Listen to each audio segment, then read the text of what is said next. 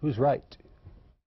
This got our attention. Violent crime in New Mexico has decreased by 2% in New Mexico from 2009 to 2014.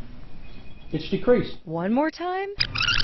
Violent crime in New Mexico has decreased by 2%. The most powerful man in the state Senate said if you take Albuquerque out of the mix, Violent crime has decreased by 13% in New Mexico from 2009 to 2014. Those statements from Michael Sanchez were surprising because for months we've been hearing and reporting New Mexico is number 2 in violent crimes in the United States of America. The FBI statistics coming out showing that we are the second most violent state in the nation per capita. So I went to find Senator Sanchez in Santa Fe for clarification. His staff showed us FBI numbers they say cover 2009 through 2014. I respect the Attorney General. I respect the U.S. Attorney's Office.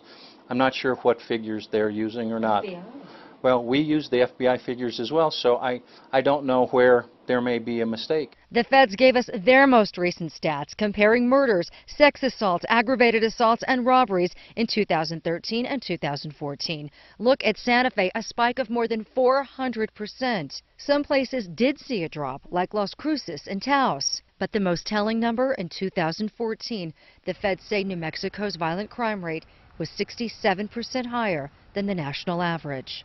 And the feds tell me a report coming out this week will show Albuquerque's murder rate jumped 53% from 2014 to 2015. For Target 7, I'm Nancy Laughlin. Also new to